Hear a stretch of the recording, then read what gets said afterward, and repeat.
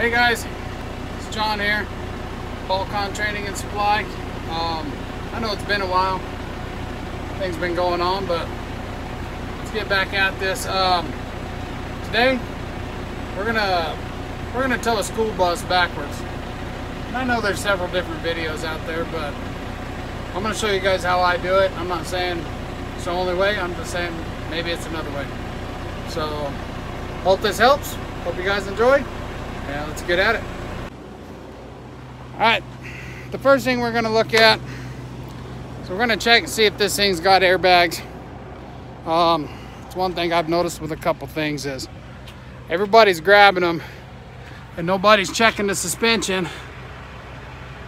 This one's got airbags, so we're gonna wanna dump the bags and chain that axle up. Just like on a tractor swap, a tandem axle tractor, you don't wanna leave that axle hanging on the shock mounts and the airbags. Same thing can happen to this, the same thing can happen to one of those. You can rip the bags or you can break the shock bracket, so let's get that done. All right, first thing I'm gonna do is I always preach safety, safety, safety. May seem a little stupid, redundant, or ridiculous, but I always like to take the underreach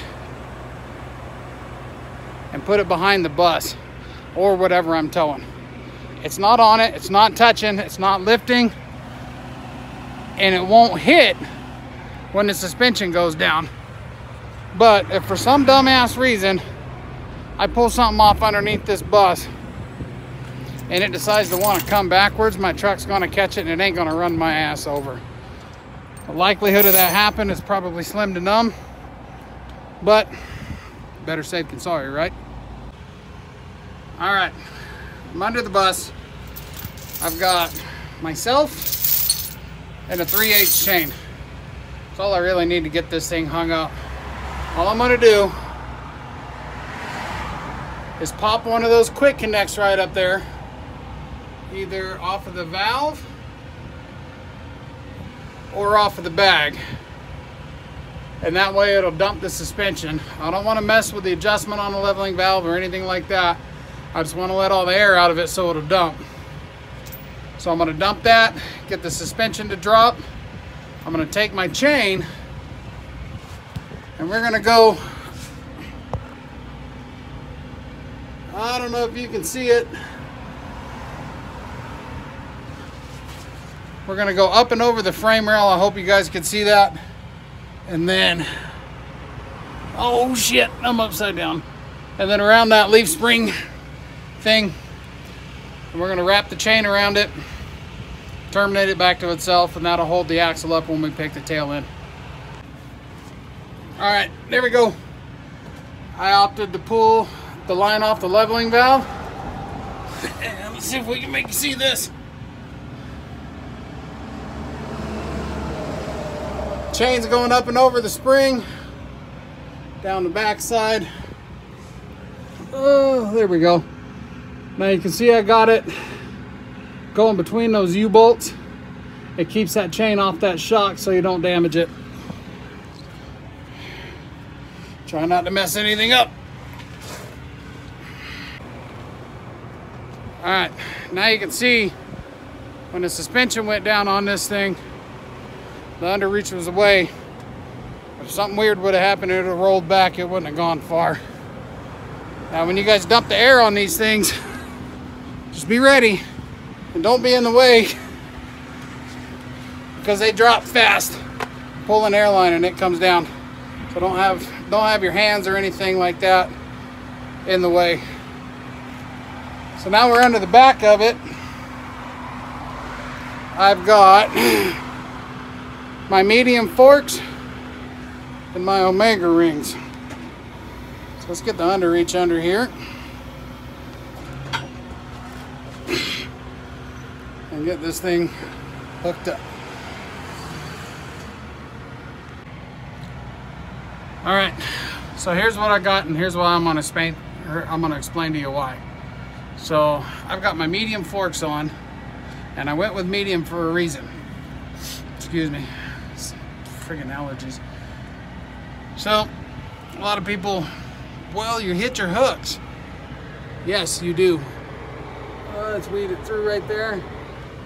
I got the hooks right up against the back side of the underreach. I got it like that for a reason. We're gonna leave it there. That's gonna give us a stop point that way to sit up against for chaining, and also it's gonna help ensure that our safety chains stay in the hole. So we're gonna leave it like this. We've got the forks all the way up against the frame rail, and like I said, if you look at it, you can see those hooks up against it. We're not loading those hooks, we're just putting it up against it as kind of a block, and I'll show you. All right, I got my Omega rings around it. Let's go this way. Got them coming. Okay, maybe you can see that. Around the frame rail, chokered. Back here, they're going around that cross member. Let's see.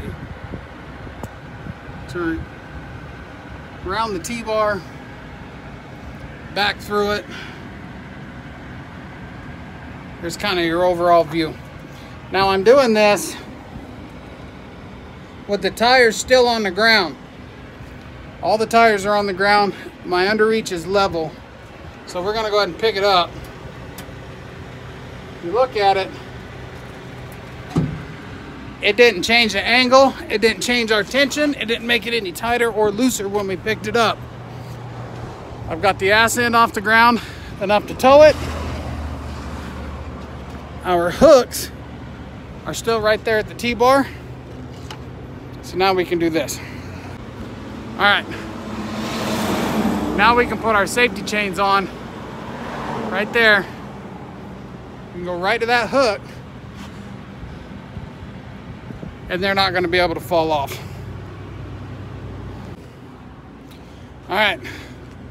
I'm going to show you the next 3 things that you need. You need your light bar, a bungee cord, and a ratchet strap.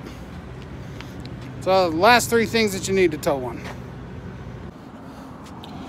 Bungee cord, stop sign. They flip out and they break. Take your bungee cord.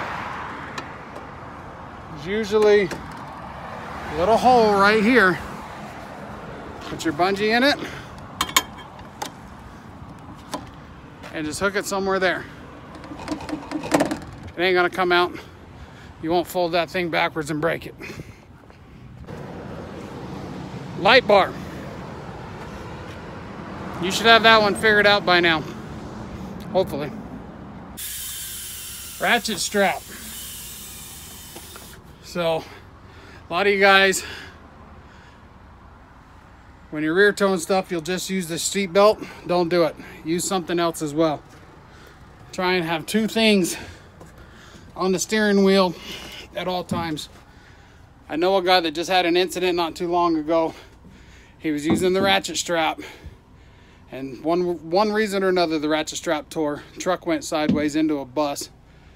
Kind of tore a lot of stuff up. Simple mistake, and it was a mistake. The operator that did it's a very good operator. He's been doing this for quite a while, but it happened. It was an accident. So always make sure you have 2 forms of securement on your steering wheel when you're rear towing. So I got seat belt and a ratchet strap. If the seat belt comes unlatched, the ratchet strap's there to save it. If the ratchet strap breaks or comes unlatched, the seat belt's there to save it.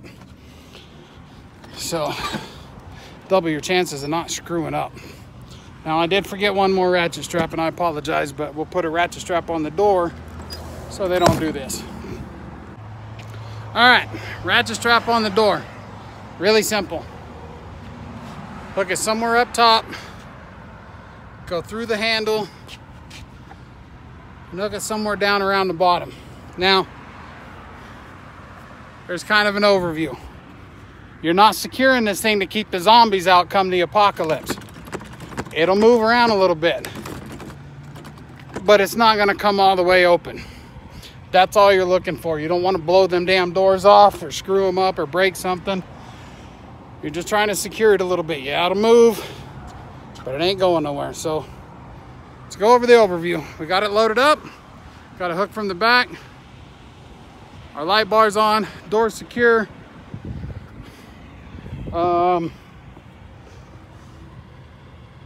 Steering wheel's tied off. Axle is chained up. It's off the ground.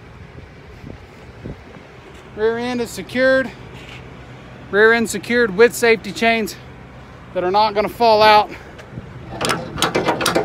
No matter how much you move them around, they ain't coming out. That's why I use the medium force. So, hey guys, I hope this video helps.